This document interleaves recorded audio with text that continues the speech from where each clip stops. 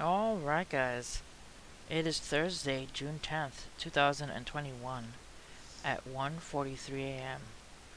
Alright, let's take a look at these stories. We have a ring of fire solar eclipse will light up the sky this Thursday. So we got the solar eclipse coming up in a couple of hours. It's 1:43 a.m. I believe by 4 a.m. in the morning here on the eastern coast we'll have the beginning of the solar eclipse happening. Says the moon will partially block the sun this Thursday to create a ring of fire solar eclipse. Some people in the northern hemisphere will be able to catch the first of the two solar eclipses this year on June 10th. A solar eclipse happens when the moon crosses between the sun and the earth, which blocks a portion of the sun's rays, according to NASA. This eclipse is an annual eclipse, meaning the moon is far away enough from the earth that it appears smaller than the sun.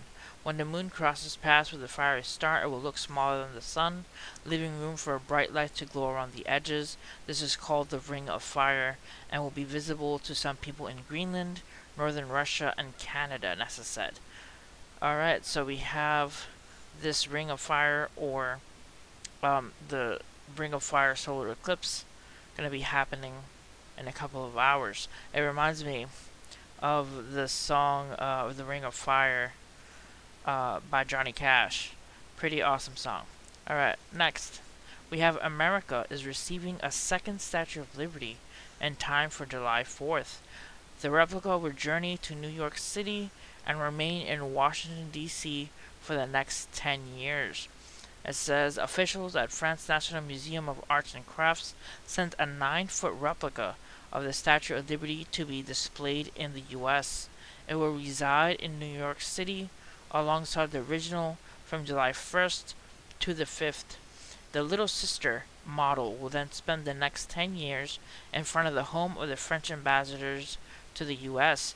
It says this upcoming 4th of July, when the U.S. celebrates its official birthday, the country will be receiving a gift from one of its oldest allies. France revealed on Wednesday that it will send the U.S. a second Statue of Liberty to be displayed on Ellis Island, alongside the original from July 1st to July 5th. Nicknamed the original's Little Sister, a 9-foot bronze replica was loaned to the U.S. by France's National Museum of Arts and Crafts, which was also helped load into a transportation container on Monday that was set to depart for America. So France's version was made in 2009 and has been on display in the Seanam Gardens since 2011. So we're getting a smaller Statue of Liberty being sent to New York in time for 4th of July. Alright, next. Alright, let's stick here. Okay, giant underwater landslide damages submarine cables and disrupts internet connection in Africa. A huge 2-day underwater avalanche sent mud 1,000 kilometers into the ocean and damaged submarine cables and disrupted internet connections between Nigeria and South Africa. It says a vast underwater avalanche sent mud and sand more than 1,000 kilometers out into the ocean over the course of 2 days, rupturing submarine cables and disrupting internet traffic on Africa's western coast, scientists have revealed.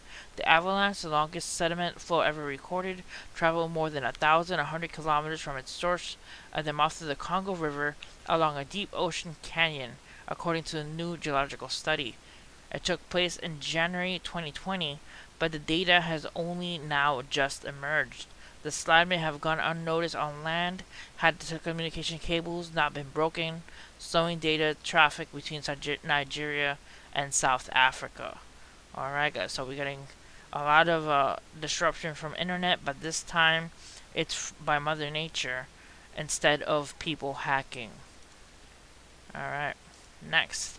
There are so many cicadas hatching in the mid-Atlantic that they're being picked up by weather radar. The 17-year Brood X cicadas are hatching in such high numbers that they're being picked up by the weather radar in Virginia. It says cicadas, not rain. There are so many cicadas hatching in Virginia, they're appearing in the weather radars as rain.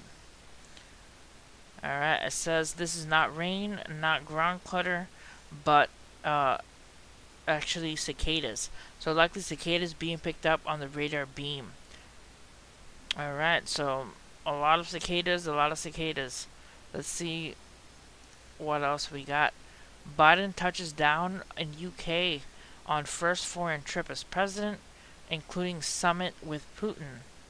President Joe Biden on Wednesday embarked on his first overseas trip since taking office, seeking to reaffirm the United States standing on the world stage with familiar allies, and portraying himself as a leader of the free world, including in his first face-to-face meeting with Russian President Vladimir Putin.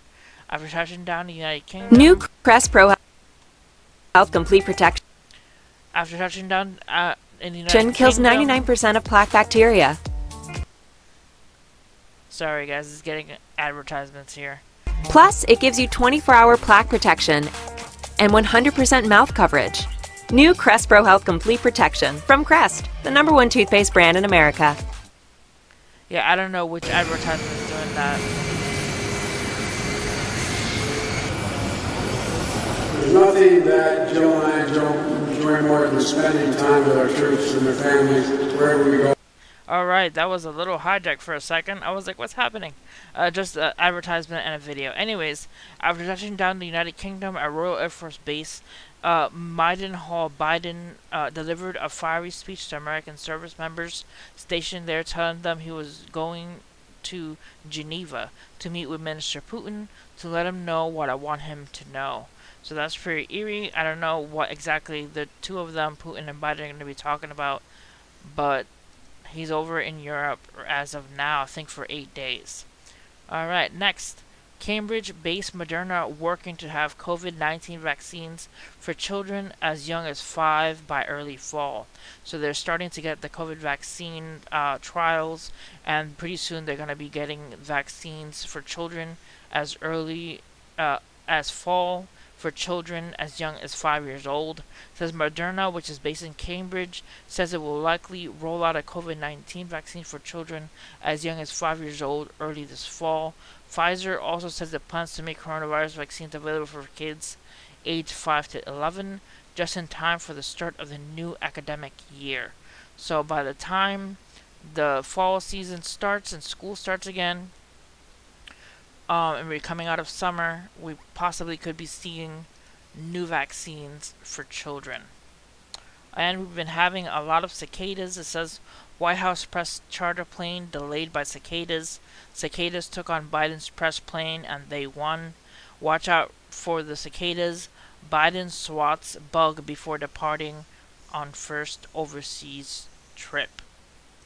Alright. Next, let's take a look at Zero Hedge. It says, here we go again.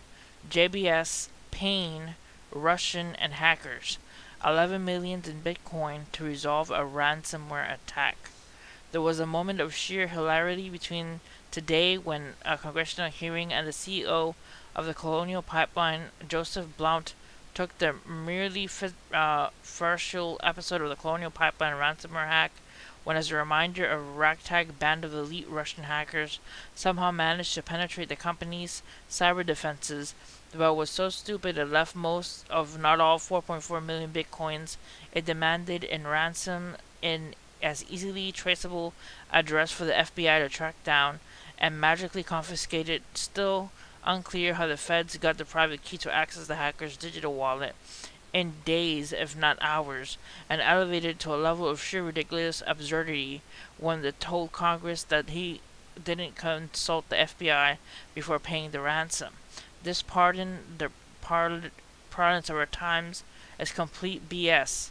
Either the CEO is lying or worse, he is telling the truth, and as some have speculated, he, the FBI, and the hackers are all in on the so-called ransomware breach. So who knows if this is accurate or not, but this is what this person in Zero Hedge is making the story to be about. Apparently, the FBI supposedly managed to access the digital wallet and track down and get the money back from the hackers who paid JBS, who JBS paid to release, the hack computers. So who knows how accurate the hacking or what involvement the FBI really has in acquiring that money. All right, I'll leave the link to the article so you guys can check it out. All right, next, Mongolia reports fresh COVID outbreak despite high vaccination rates. All right, guys, this is an important story. Mongolia reports fresh COVID outbreak despite high vaccination rates. So this is what our future could possibly be, and there could be lockdowns again, because despite what's happening, if people are vaccinated, people think, oh, we won't get COVID, we're vaccinated. But people who are vaccinated can still get COVID. So the possibility of a new outbreak happening is totally possible. Let's look at the story. It says, for weeks now, Mongolia has been touted as an unexpected success story in the international vaccination project. The poor, mostly rural country lies between northeastern China and Russia's resource-rich east. The country, which struck deals with its neighbor to stock its vaccines coffers for months ago, drew attention due to its climbing international vaccination rate. But in recent days, Mongolia's COVID-19 rate has surged, raising questions about the efficacy of China's vaccines. So we have July 2021. Look how high the rate of COVID daily cases. Look how high it's getting. So this is a heads up, kind of like a canary in the coal mine. Giving you a warning, hey, this could possibly be in the future.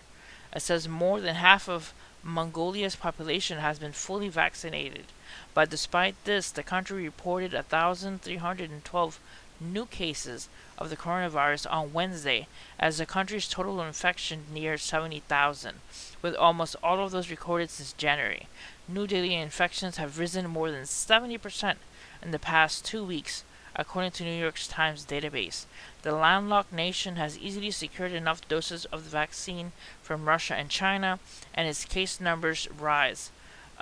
Its vaccine has come under scrutiny because of a lack of transparency in its late-stage trial data. The vaccine faced many questions after the island nation of the Sakhilis, which rallied heavily on Sinopharm to inoculate its population, also saw a spike in cases. Although most people did not become seriously ill, inactivated vaccines like Sinovac and Sinopharm are not as effective against infection, but very effective against severe disease. So they're saying that it could possibly be the vaccine itself. If the vaccine is not as effective, it could mean that cases could start ramping up again. Who knows what's going to happen, but I found the article interesting enough to share it with you guys, to give you a heads up what could possibly be in our future if something like this happens to us. It says, we reach our breaking point. Dozens of Baltimore businesses threaten not to pass taxes. It comes to no surprise to readers in dozens of Baltimore City businesses located in the Inner Harbor and stretch called Fellas Point are threatening the new city government, run by the mayor Brandon Scott, will not be paying their taxes because they're fed up and frustrated with the outburst of violence. In a letter titled "The City Leaders from Fells Point Business Leaders," addressed to Mayor Brandon Scott, Council President Nick Mosby, they said Commissioner Michael Harrison that the 37 restaurants and small businesses that are threatening to stop paying city taxes and other fees until basic and essential municipal services are restored. What happens in Fellas Point, known for its hipster pubs and taverns, as well as delicious seafood from the Chesapeake Bay, is experiencing an overflow of violent crime from other troubled areas. So they're pretty much saying, we're not going to be paying taxes, these businesses, we're not paying taxes as the businesses because all of this violence and the help isn't being restored. So who knows what's going to happen there, if other towns could also possibly see what this town is doing and decide to do that for themselves if they're in areas where a lot of violence is happening, like the riots that were happening last year. Alright guys, that's it for this video of news. Hit like and subscribe for more videos, and God bless you guys. See you guys next time. Stay safe out there.